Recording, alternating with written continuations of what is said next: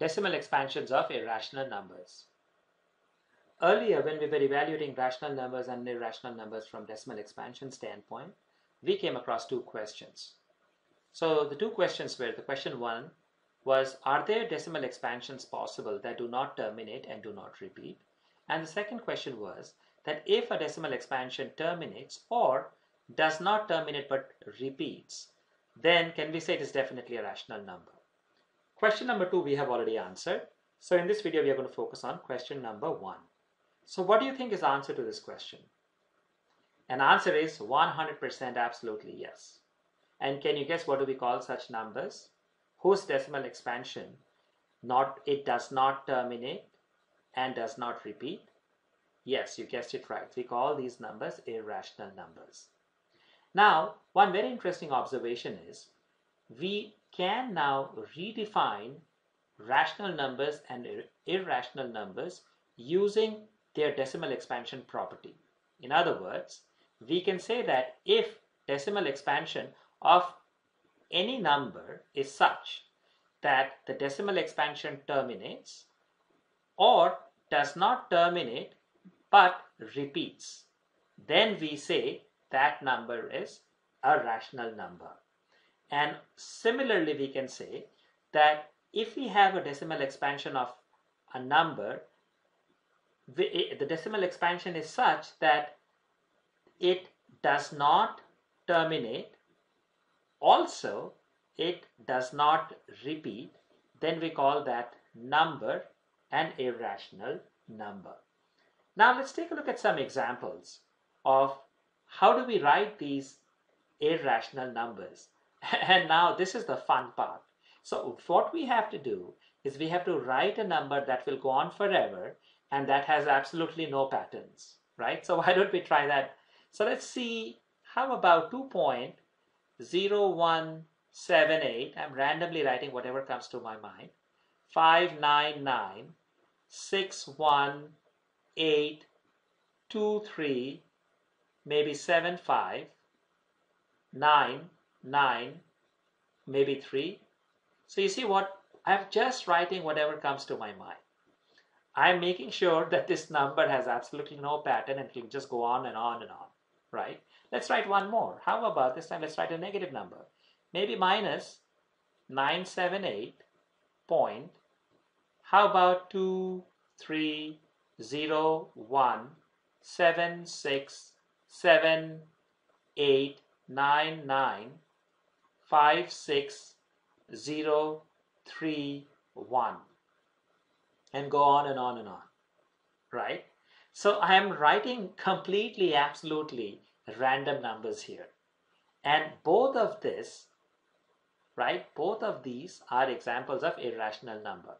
Now, one way to think about how to write these numbers can be if we can introduce a pattern inside these numbers that makes it very obvious that these numbers will go on forever and also they will not repeat. So what do I mean by that? Let me give you an example. So let's say we write something like, let's try to modify the first one. Let's say we want to write we have 017, right? So let's take the first three digits after decimal, 017. So let's write 017 and then let's write 0017. 00017, 000017, and so on and so forth. So what do you think about this number? So look what is going on in here.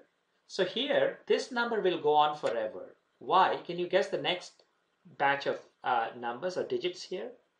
Of course, the pattern we have introduced is we have 017, then there are two zeros. So we start with 10 here before 17.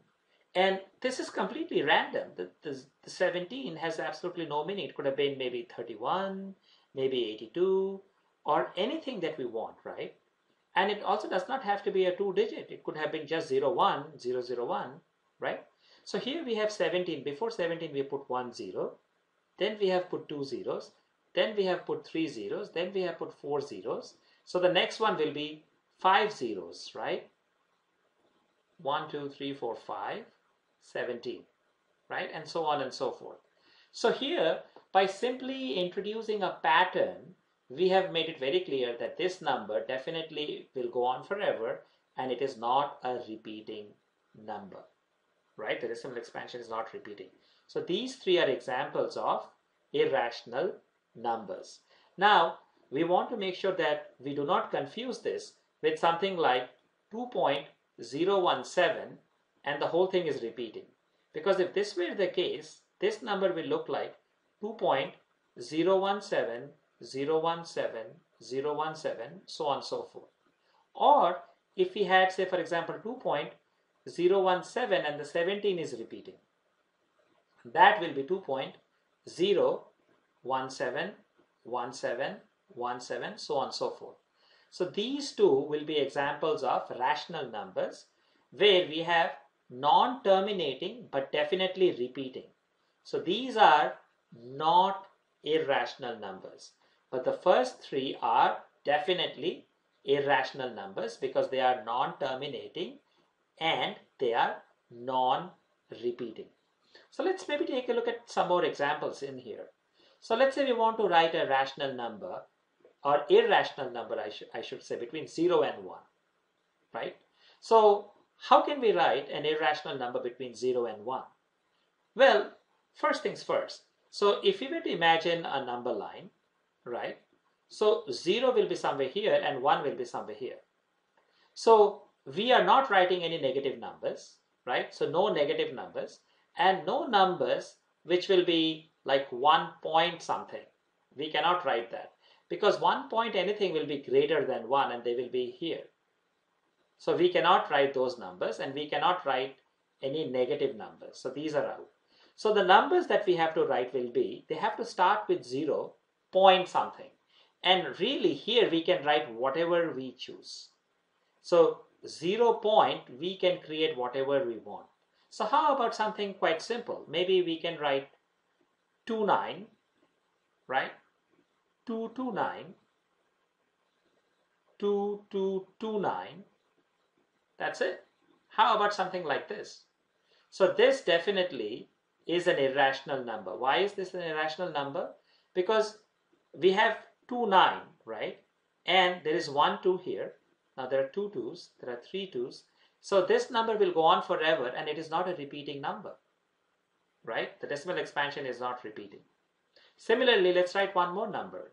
So 0 point, maybe 1 3, 1 1 3, 1 1 1 3, 1 1 1 1 3, and so on and so forth. So this is another example. So these are two examples of an irrational number between the numbers 0 and 1. So as you can see, you can literally create any number of irrational numbers, right? So it is completely up to your imagination. And whatever the patterns that you choose, this is completely up to you. Whatever the digits you choose, they are also up to you. So this is how we write the decimal expansions of irrational numbers.